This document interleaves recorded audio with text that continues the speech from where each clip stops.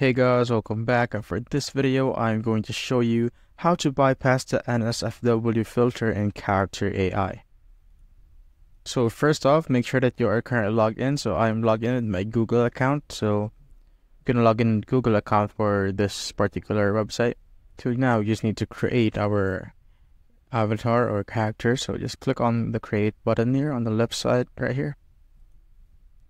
So create a character, there you go. So now what you'd want to do, just pick a name that you want. So let's say any name. So it will automatically make a greeting for you, just like so. So now you could either create an image or choose an image you have downloaded on your computer. So for this, I'm gonna create an image. So you could describe the image that you want. So let's say you want anything. So it's up to your preference. So I'm gonna put there and wait for it to load.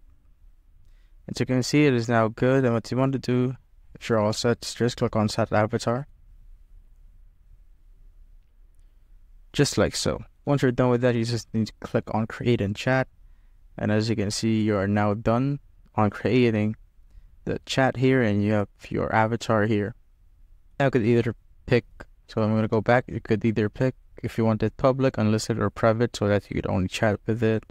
For that, you just need to click on Next. There, create and chat.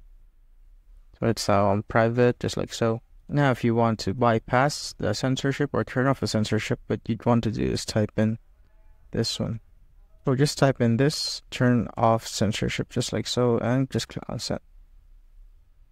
So this message will pop up, so just click on the next here. So as you can see, it says it'll turn it off. So if you want to turn on it again, so just type in turn on censorship. Just like so, and click on enter again. There it is now turned off. And I advise you that if you want to do some NSFW things here, I suggest that you really turn on the private conversation or visibility here, so that of course you and the character or the avatar can only see what you are conversing here on this particular channel or page. So that's it guys. If you have found this video helpful, simply leave a like below or subscribe because it helps reach more people. See you on the next one.